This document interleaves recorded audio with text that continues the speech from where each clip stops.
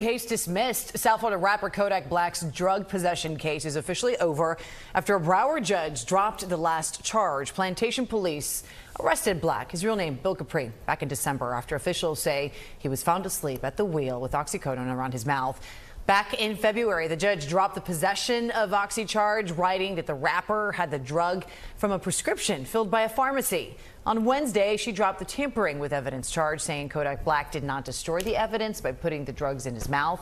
His case now entirely dismissed except for a traffic infraction.